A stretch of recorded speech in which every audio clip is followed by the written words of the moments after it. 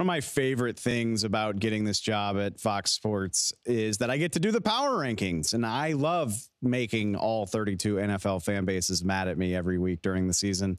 And of course, that's why we do it. We hate your team and we want you to be upset. So without further ado, we are debuting the power rankings here on the podcast. I did some before the season, but here are your week 2 power rankings. If you're watching us, they're all on the very pretty board. Shout out to Danny for the graphics. They look amazing. If you're not watching, if you're listening, you can go to foxsports.com and read the written version of it. I am nothing if not versatile. I am a utility man. You're welcome. All right, so here we go. Look, I'm not going to keep you here all day breaking down all 32 teams, though, again, hit up foxsports.com, hit up the Fox Sports app. I broke down every team in the league.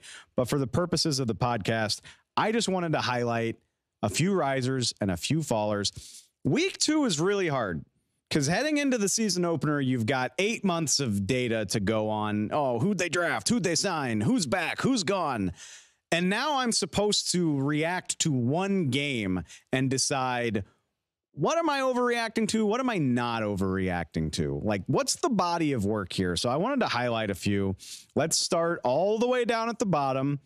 I promise I'm not picking on you, New York Giants, but with a performance like that against Dallas on Sunday, you gotta fall. I had the Giants right in the middle of the pack at the start of the season, 16th overall. I see them as a fringe wild card team right there in the mediocre middle. You get housed 40-0 on your own turf, you got to go down. They looked hapless. The offensive line looked pathetic, for lack of a better word. Daniel Jones, that's his first performance coming off of a $40 million contract signed in the offseason. I don't think they'll stay there. To be fair to the Giants, they're not as bad as they looked. We looked this up today. Our stats department at Fox is amazing.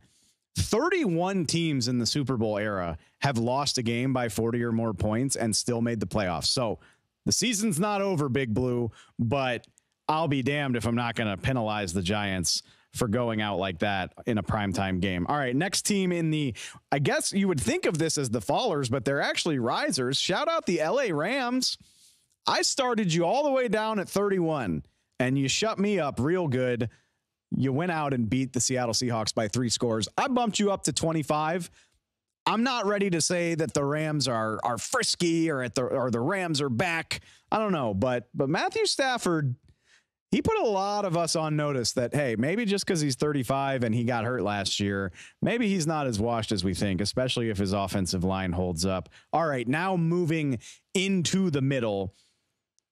Green Bay Packers fans, where you at? Where are my Packers? I'm feeling very vindicated and very validated after an impressive performance against the Chicago Bears in week 1.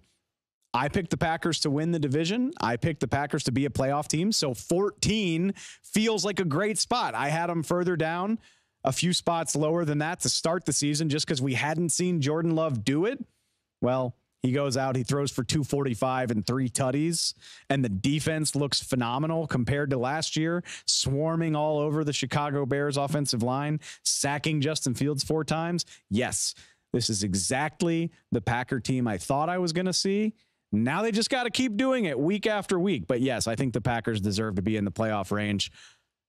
Moving up, a team that we haven't given enough credence to, and that's the Cleveland Browns. I know fan bases get frustrated when the story is all about how the other team lost. And that's what's happening with the Bengals and the Browns.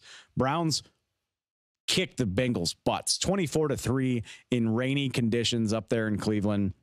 And I get it. The Bengals are one of the darling franchises of the NFL, back-to-back AFC title games. We all get it. But the Browns took it to them. They deserve a little bit of credit for that. I had them ranked back closer to the 20s heading into the season because Deshaun Watson looked abysmal during his time as the starter last year. To be fair, still didn't look great. Still didn't look wonderful, but We're giving the Bengals all these excuses for rainy conditions. We can give the Browns the same benefit of the doubt. They ran the ball for 200 yards. If you know anything, you know Nick Chubb and those big uglies up front are going to get some rushing yards. And I'll say it again. Jim Schwartz and this Cleveland pass rush made life miserable on the Bengals. Myles Garrett and Zadarius Smith has the potential to be one of the most terrifying edge duos in the NFL. They absolutely looked like it in this game. Cleveland needed to beef up its defense in a big way. They were just as big a part of the problem as Watson last year. And early indicator is very, very positive. I know it's 1 week, but if you do that to one of the best offenses in the league, I don't care if it's raining sideways. It's very impressive. And that's why I've got the Browns hanging just outside the top 10. Miami Dolphins, where are you at? I got you all the way up in the 5 spot, my dudes. How could I not, when Tua Tagovailoa apparently is like the new betting favorite for NFL MVP? That's what I heard anyway. I mean, can I blame people for thinking that after he throws for 266? What do you have? Yeah, do you have 3 touchdowns or 2 or 4? Three touchdowns, 466. Tyreek Hill goes over 200 yards. This offense looks absolutely as fun as I thought it would. The defense, yes, you're playing the Chargers. You're not going to have good stats going against an offense that talented, but they got the dub. They pressured Justin Herbert when it mattered. Jalen Phillips, Christian Wilkins getting home at the key time in the fourth quarter. I picked this team to win the AFC.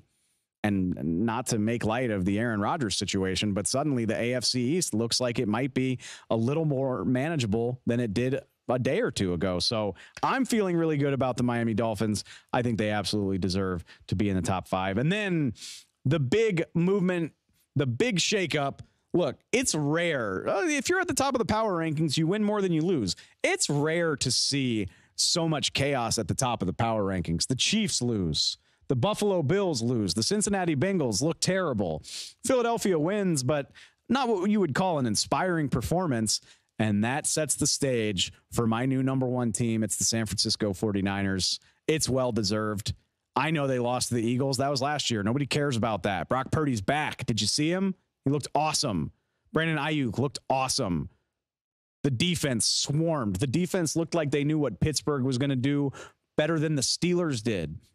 And yes, we don't know how good the Steelers are. We think of them as a playoff caliber team. Maybe they're not. Doesn't matter. You whoop somebody 30-7. It's impressive, especially a West Coast team flying out to the Eastern time zone to play an early afternoon game against the Steelers, a team that had a lot to be excited for, and they just beat them down. And Brock Purdy looked great doing it. That was the big part. We talked about it in yesterday's show. The big question was whether the second-year quarterback was going to look good. He looked great. I'm sorry to the Birds fans and the Chiefs fans and the Dallas fans that want me to say otherwise, but the 49ers are absolutely deserving of grabbing the top ranking heading in to week 2.